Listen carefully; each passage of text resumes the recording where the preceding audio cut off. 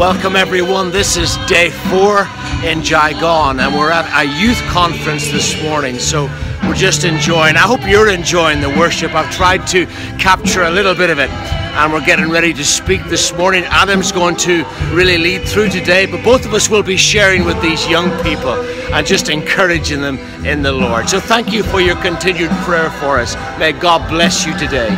Because it was very obvious that this man was a beggar, he was blind. But he still asked the question,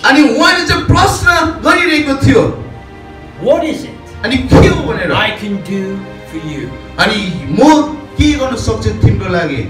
Bartimaeus was touched by the Lord, and his sight was restored. Instantly. Shame can be gone in an instant. Addiction can be gone in an instant. That's the power of the gospel. That's the offense to the devil. I want you to lie down. Can you lie down like this? Just put your hands like this. Come on, everybody. Please.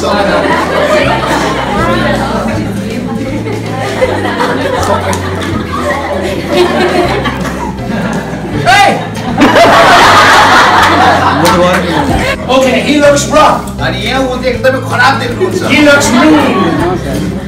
And he comes in and goes, yeah.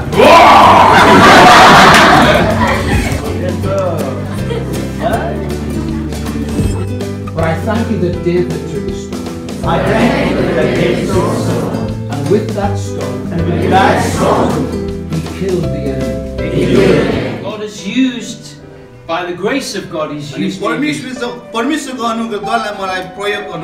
I believe that God has used many of us here. So I had two things. My mother came in with two things. A Bible and a guitar. She asked me a very big question.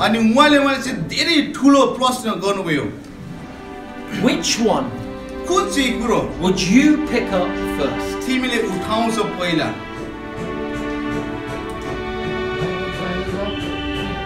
That is the correct answer. But I am not as holy as you. I picked up this before this.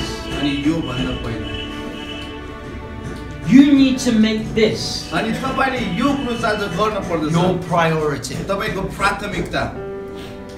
My mother also said this: if you want God to demonstrate His power with this, you need to know about Him first.